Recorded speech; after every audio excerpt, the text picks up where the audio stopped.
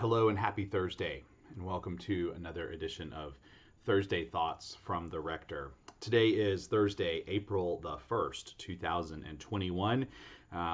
There's no April Fool's joke in any of this. This is just my regular weekly thoughts. I would not do that to you, especially not in a video like this. Today is Maundy Thursday.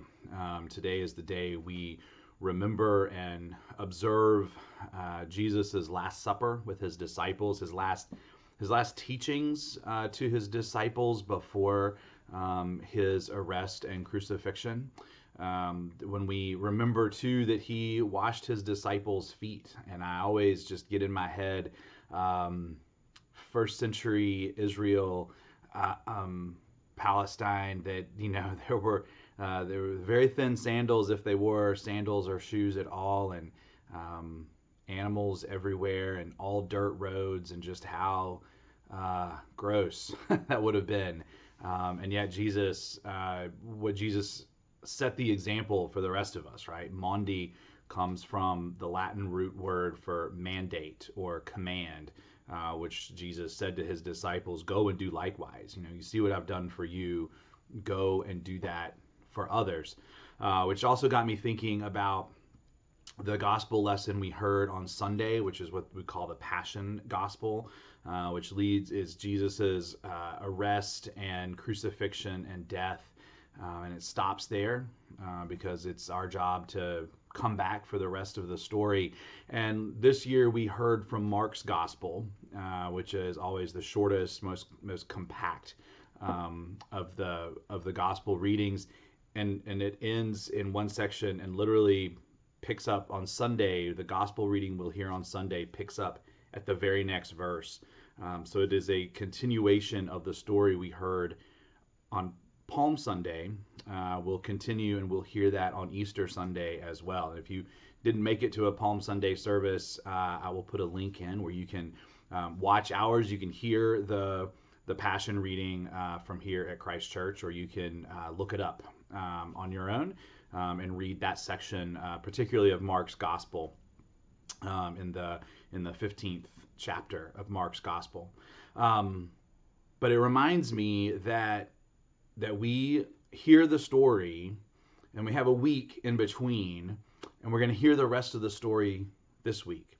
But the story, particularly in Mark's Gospel, doesn't really have a very satisfactory ending, right? The women get to the tomb, they find out Jesus has been raised from the dead, and it really says, like, they told no one, for they were afraid. Well, obviously, they eventually told someone, because the story got written down, has been passed down. There's some edits there at the end of Mark that are maybe kind of questionable as to when they got put in there, but the story continues to get told. And some scholars believe that the Gospel of Mark ended the way it did as a reminder to those first listeners, those first hearers of that story, that it was their job to go and finish telling about Jesus' resurrection, about all that God had done for them. And I think that's our call as well, is that we hear so often in our Sunday services, we go through these stories in Scripture. We go from one story to the next, and we go very often in order in the Gospel and in the Old Testament lessons as well. So it's sort of from one action to the next, right? It moves on and keeps going. And what happens in between is up to us to continue to tell the story of Jesus. And it's a reminder to us also that we are called to be the hands and feet and voice of Jesus in this world, and that it's our job to continue to do that and to continue to carry that forward. Because the story actually never ends. The story, it is unlike the movie, it is the never-ending story, because the story carries forward in us, in the ways that we talk about Jesus, the way we show people who Jesus is, and the way that we carry ourselves is a reflection of what we think about Jesus. And certainly Jesus calls us to care for one another, to love one another, and even to do some of those gross kind of things that benefit other people, that humble ourselves but benefit other people in ways we can't imagine. So I wish you a blessed Maundy Thursday, a holy Good Friday, and I look forward to either seeing you on Sunday, either online or in person. You can check our website for our service times and where we have some openings, particularly at 8 a.m. and 4 p.m. in the nave, 10 a.m. always room in the outdoor chapel.